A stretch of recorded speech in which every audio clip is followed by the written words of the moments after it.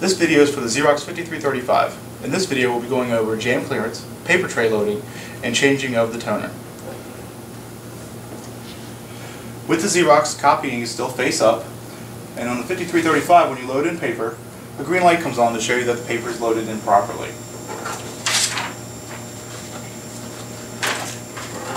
If you have a jam in the document feeder, a handle on the top of the paper tray can be lifted up so that you can release your document that's been stuck inside the document feeder.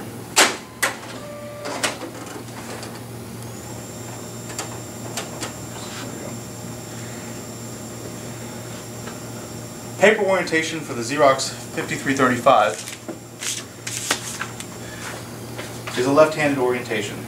So our paper is loaded in the top left-hand corner of the Xerox copier. For cleaning the Xerox, we do not use ammonia-based cleaners, as they will eat at the anesthetic film that's on top of the glass.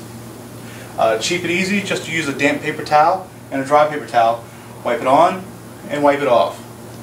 If you're getting streaking on the document feeder, please clean the thin strip of glass to the left-hand side of the main glass.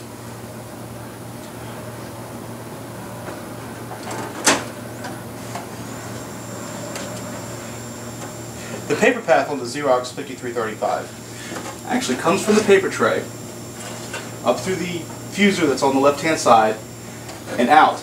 Tray F here are rollers to pull the paper through to the finisher. Sometimes a piece of paper may get stuck in tray F.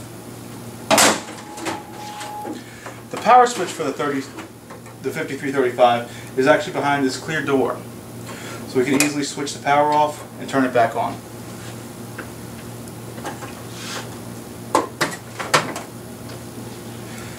Behind the door, you will find our toner cartridge. This is the toner cartridge.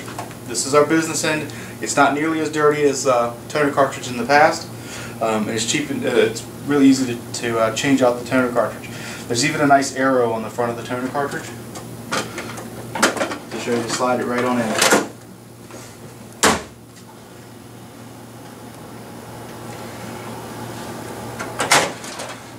To load paper in the 5335,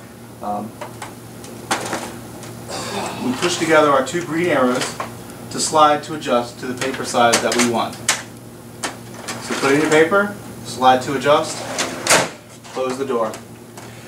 When you do that, on the screen it's going to ask you to confirm your paper size. And I'm going to choose confirmed. It's 8.5 by 11. Tray 2 is identical to tray 1. And trays 3 and 4 on the bottom are our high capacity 8.5 by 11 paper trays.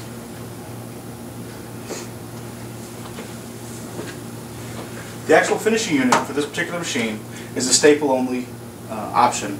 The stapler itself is seated inside of the finisher so that you cannot play with the staple cartridge until it gets low.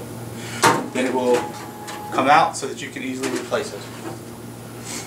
The finisher also has a jam clearance at the very end with a handle. Lift the handle and the face of it rolls back so that you can easily pull out a document that may be jammed in the finisher.